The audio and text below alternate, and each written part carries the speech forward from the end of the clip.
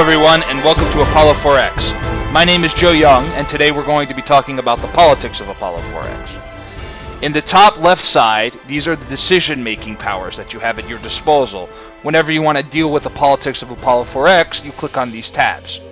At the bottom left corner are your resources. These are the political tools you have at your disposal.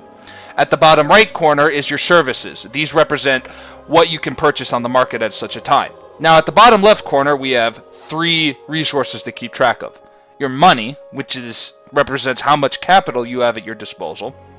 Your clout, which represents your political pull and influence over others. And your approval rating, which represents how well you are liked or hated. The first resource is to be used to purchase services on the market, which we have a free market in Apollo4X. It is not a command economy. The second one is your clout. Now this represents your ability to request favors. Most of the time it's used to make decisions in Apollo4X, but sometimes it could be used to call powerful nations at your disposal to decide what you want. The third is your approval rating. Every turn you have to make decisions to stay in office. Now, if your approval rating goes to 0 or below, you are elected out of office. However, if your approval rating is high, you can recruit city-states or republics into your coalition, which give you access to new and powerful abilities throughout the game. Some city-states may, for instance, allow you to build shipyards on other planets, while other city-states may allow you to recruit special forces in combat. It, depending upon what city-state you want, gives you the certain benefits of each. In the right corner you have services. There are 5 services in the game. The first service allows you to improve the market. As you improve the market, you get better deals throughout the game, but it gets more and more expensive to upgrade that market. The second one is for expansion. This allows me to colonize new planets at will, such as this, and voila, I can colonize planets. Now, keep in mind though, that a planet is actually extremely useless unless you set up the infrastructure of the planet, which is right here.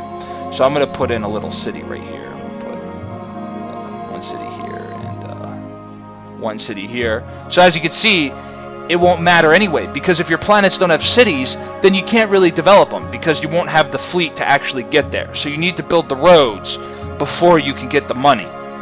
The third is space labor, which is used not only to be fleet for Apollo, because Apollo has its own fleet. It is also used to travel to distant objects like Eldarian fleets, and it is used to invade enemy planets, such as the Centaurs over here, which are actually very close to the planet Quantum. Finally, you have weapons, which are used to train troops. As you can see here, I can train a troop. It costs 15 to train each type of regiment. Each regiment is equivalent and equal, but it depends on how well you wield them. So, although the Science and Shield Regiment may not actually be stronger than the Missile Recon Regiment, depending on how they're used determines their effectiveness. You get to decide what the forces of your composition are.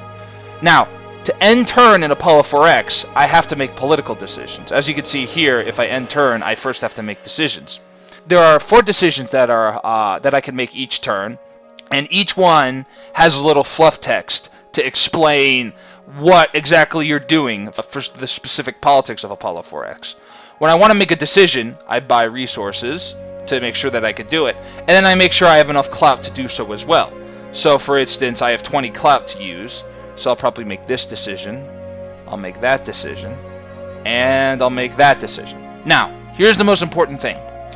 For every decision I make, my approval goes up by 1. For every decision I fail to make, my approval rating goes down by 1. I have made 3 decisions and I have not made 1 decision. So my approval rating is actually only going to increase by 2. As you can see right here, my approval rating has gone up by 2. So after I make decisions, I can recruit city-states, which allow me to have access to powerful new abilities. For instance, if I recruited the living communes, it costs 10 approval. This comes up, which shows a domestic agenda, but we'll ignore that for a second. I now have access to this city-state's powers. So I have recruited a nation of eco-environmentalists. I now have access to environmentalist powers. For instance, if I wanted to supercharge this planet, I can hit this button, preserve the planet, and now it's become an ecotopia. But I can't build anymore. However, I got three free cities out of it, which is excellent. And you can see the trees that are growing in it to show the environmental presence that this city-state would do. Now, notice how you see right here, I only have one clout. I can't do this anymore. So, for instance, I can't explore this planet because I do not have enough clout. So, since my clout is too low, I have to be careful how I wield it. So I can't rely on these awesome powers all the time. I have to be very careful. So I'm going to end my turn here. Okay? It's the start of a new turn. Now, let's say I was being completely neglectful and I opened up the thing, right? As you can see right here, I have more decisions. The more planets I colonize, the more decisions I have to make. Suppose, for instance, I said, you know what, I'm a lame duck president. I'm not even going to bother with this, okay? So there are 6 decisions to be made. I refuse to make any decisions. My approval rating goes down by 6. Because I didn't make any of the decisions, people are upset that I'm not solving the problems as what they would expect of me to do if I was responsible for governing the planet. Finally, let's talk about clout. Now, in order to gain clout, you have to do domestic agendas, which are effectively side quests to the game. You can advance any side quest you want. You could sometimes do one, you could sometimes do the other. It's up to you. You're in charge. You get to decide how you want to do it. The first one is Unify the Republic, which basically means if I recruit more of these nations to my republic, then I advance this agenda. The second one is Conquer the Centaurs, which means I have to kill enemy units. If I kill enough enemy units, this domestic agenda increases. The third is Weave the Stellar Net. Now, on planets, instead of adding fleet, I can do other stuff too. For instance, I can improve the corporations on the planet. But, ignore that for a second, I could add a stellar net. When I add the stellar net, I am effectively building a intergalactic internet. And with this intergalactic internet, people can talk with each other. And so as I weave the stellar net together, I begin advancing this agenda. The third thing I can do is grow the Vault of Apollo. Now this is a cool mechanic. If I have spare money waiting around and I want to make more of a long-term investment, I can put money in the Vault of Apollo. When I do so, I am actually using the money as a reserve currency and as an investment.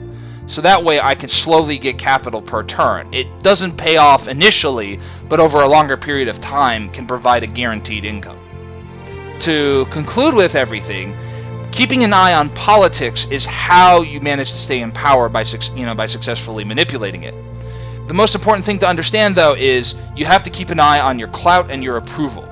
Like I said, clout is effectively mana. It's the special resource that allows you to do awesome powers. So for instance, with some clout, I can explore this planet, and now I can actually colonize it because I recruited the city-state. And I'm going to do this. I'm going to expand, and I now have it. So with clout, I have access to power. However, in order to increase the amount of clout, I have to solve the domestic agendas that people want me to solve.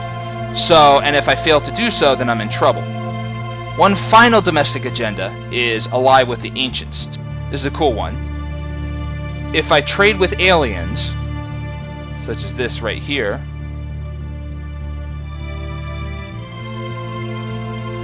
this also activates a domestic agenda. And this fifth domestic agenda is based on me encountering a different alien race besides the centaurs. To wrap up, there are 5 domestic agendas. Accomplishing all 5 domestic agendas increases the amount of clout you get per turn.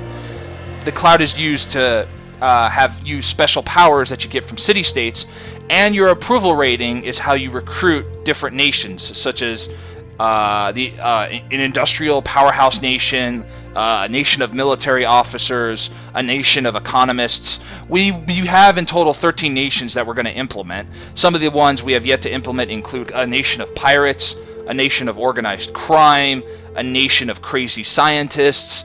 So as you recruit them, you get access to that trope and those abilities that come with it. Thank you very much for watching. My name is Joe Young, and this is Apollo4X.